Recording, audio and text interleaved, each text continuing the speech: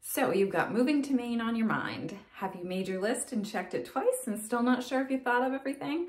Well, as a native Mainer myself, I have made a list, so let's compare and see if you have all the information you need to make that move. By the way, I'm Amanda Collins, and if you have any questions about the market in Maine, or if you just have any questions about real estate in general here, I'm just a phone call, text, or email away. All right, so I have come up with 5 pros, 3 cons, and 1 that could go either way. Just depends on your perspective. So let's jump into those pros. All right, the first pro on our list, and that is Maine is a really, really beautiful place to live. We have our coastal regions and several islands that provide miles of sandy beaches and just stunning views of the ocean. We have several beautiful, clean lakes. We have lots of charming mountains and trail sides to explore. We do celebrate all 4 seasons here in Maine. So you have the beautiful bright green colors of the grass and the trees and all the flowers in the spring season and in the summer. And then coming into fall, when the leaves start to change color, the foliage is just absolutely gorgeous. And then coming into winter, we have that white sparkly snow. We keep our state quite clean, so you won't see much litter or debris in the roads, and most towns usually have a recycling program as well. All right, number 2 on the pros list, outdoor recreation. So from some of what I've mentioned above, between our ocean and lakes, it provides lots of opportunity for swimming, boating, jet skiing, kayaking, canoeing, any of those water sports that you can take part of, surfing, as well as like paddleboarding, kayaking. So definitely lots to do on the water here in Maine. There are also several great spots to fish. We have several trails to hike and bike, and you can ride 4-wheelers and dirt bikes on them as well. And then of course, snowmobiling in the winter is very popular here.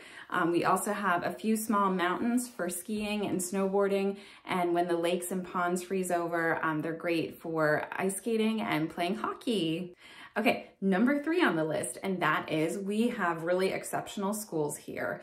We have, starting from the preschool level through high school, there are several excellent private and public school options. We also have some highly ranked colleges here, such as Colby College, Bowdoin, Thomas College.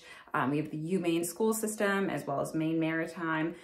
So while, these school systems are so highly sought after, that's part of what makes the market so hot in a lot of these places. All right, number 4 on the list, and that is food. We have become quite the foodie area with like high-level cuisine in several areas. Portland has many exciting and eclectic places to dine at. Algonquin has restaurants for like incredible Italian and Brazilian and seafoods. Probably one of the best lobster rolls I've ever had was at Footbridge Lobster in Algonquin. So check that out when it opens, hopefully in the spring. And then, even Biddeford has, their name on the map recently with just some like really interesting and delicious options for food.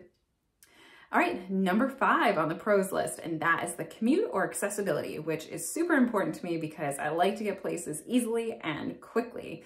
And for, most of the coastal towns in southern Maine, they have their own exit right off of Interstate 95.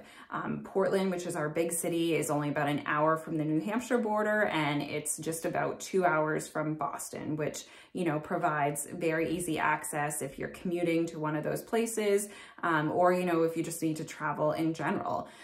We also have an airport, Portland Jetport. And it does fly into a lot of like the bigger hub airports, in like New York and Washington and, Atlanta. There's some direct flights to Florida because we do have a lot of residents that split their time between Maine in the spring and summer, and then they'll go to Florida for the fall and winter months. We also have an Amtrak stations, the Downeaster, and that goes from Brunswick all the way down to Boston, which is a really cool option if you are going to Boston for like a concert or a sporting event. It brings you right into TD Garden, well, right into North Station, which then above it is TD Garden. So it's a really cool option to have here. All right, now for the cons. Dun, dun, dun. Okay, so number 1 on the con list, and that is seasonality of work. So lots of businesses here, especially in our coastal towns, they really depend on the summer months and, you know, those, that money coming in from tourists, because we are a tourist destination. And you definitely see a difference in the amount of people here in the spring and summer versus in the fall and winter. It definitely slows down. So, you know, a lot of retail shops and restaurants will actually close down in the winter and just, you know, kind of regroup and then open up as it comes into spring.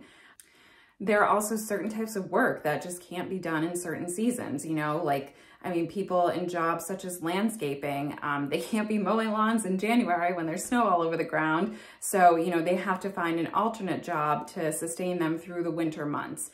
So, you know, you just have to consider your line of work and if, you know, what you do, if this sort of climate area would be a good fit for you. Okay, number 2, and that is places close early or they aren't open every day. And, you know, this is kind of a funny one because I just had friends who recently moved here from Las Vegas. And of course, Vegas is open, you know, 24/7. And they were telling me that they were trying to get a pizza at like 8 o'clock at night, and wherever they were, there was just no places around that were open. So that is something to be aware of here in Maine. You know, it's pretty typical for a lot of restaurants to close around that 7, 8, or 9 o'clock. You know, and 9 o'clock is even kind of pushing it. That's more like a weekend hours. Our bars are open until 1, which I know, you know, that's a little bit earlier than some of the other places. Like I know in Boston, they're open till 2. So just something else to consider about that as well. And also another thing that I don't think a lot of people are aware of, but it's just a law that our state has, is you can't buy alcohol before 9 a.m. on a Sunday. So just to be aware of that as well. I don't see any of these as deal breakers, but it's just, you know, kind of inconvenient and just good to be aware of. All right, number 3 and our last con on my list is we do not have any major sports teams and we don't really attract any big concerts here. So let me explain that. So we're just, you know, smaller, we're not as populated, and we do have some minor league affiliates that play here, such as we have the Portland Sea Dogs who play baseball, and we have the Maine Mariners who play hockey, as well as some other smaller affiliate leagues.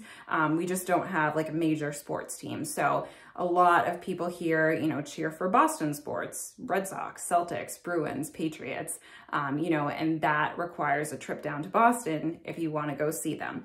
The other thing is, as I mentioned, you know, we don't really attract very big names for concerts. That again is like another trip to Boston.